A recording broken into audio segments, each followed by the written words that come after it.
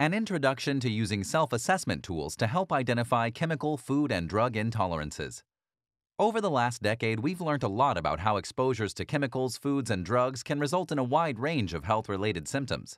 For physicians and patients, understanding this connection between exposures and symptoms is critical for the diagnosis, prevention, and treatment of chemical intolerance. Researchers at UT Health San Antonio have developed a three-step protocol to help doctors understand the origin of symptoms that individuals with chemical intolerance may present with.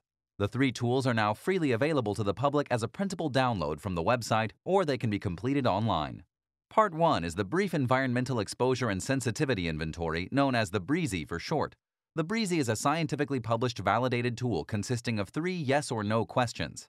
It can be used in large research studies, in clinical practice, or by anyone else interested in understanding if they have chemical intolerances. An answer of yes to any one question should be followed by completing a more comprehensive survey, the QEESI. Part 2, the Quick Environmental Exposure and Sensitivity Inventory, the QEESI, is considered the reference standard for assessing chemical intolerance and has been used worldwide by physicians and researchers. This scientifically validated published tool consists of 50 questions to identify specific chemical, food, and drug intolerances.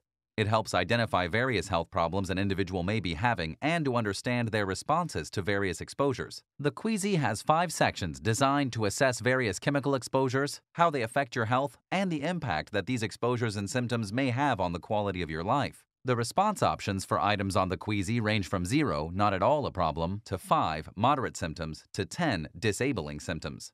A masking index takes into account behavioral and lifestyle activities which may interfere with your recognizing a connection between your exposures and symptoms. It is important to complete all items in each section of the QEESI for an accurate assessment. Your responses to the QEESI's symptom items should then be graphed on the symptom star for an easily interpretable visual representation of the most problematic health concerns. Another option is to complete the QEESI symptom star twice, once in response to your symptoms before an exposure event and one after an exposure that led to current health problems. This helps illustrate a before and after score relating to each symptom item. Part 3 of the self-assessment is dedicated to completing an exposure history. There are 7 questions that will help you to document specific exposures which may have contributed to your symptoms and/or intolerances. It's helpful to reflect on these exposures and share this with your healthcare professionals.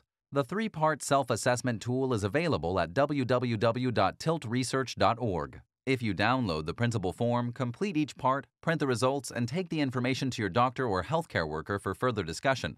If you complete the online version, there will be an option to send it to your own or your doctor's email address.